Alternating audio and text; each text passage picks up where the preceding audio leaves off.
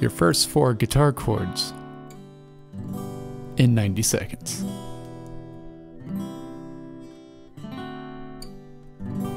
First, identify your 4 fretting hand fingers.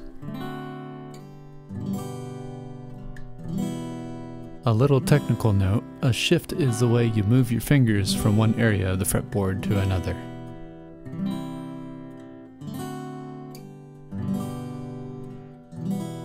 There are 2 general types of shifts.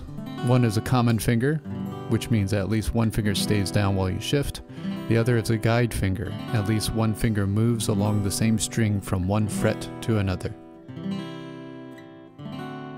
Your first chord, G major.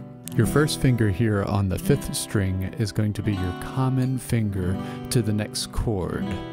Here's your second chord, E minor, so that first finger stayed down from G, and now your second finger is going to be your common finger to the next chord. Your third chord, C major, your first finger now is going to be your common finger to the last chord. Finally, D7.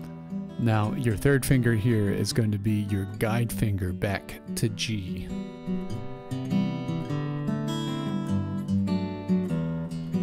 This was another video by Glaize Avenue Studios. If you want to learn more, go to glaizeavenuestudios.com. What else do you want to learn? Let us know in the comments below.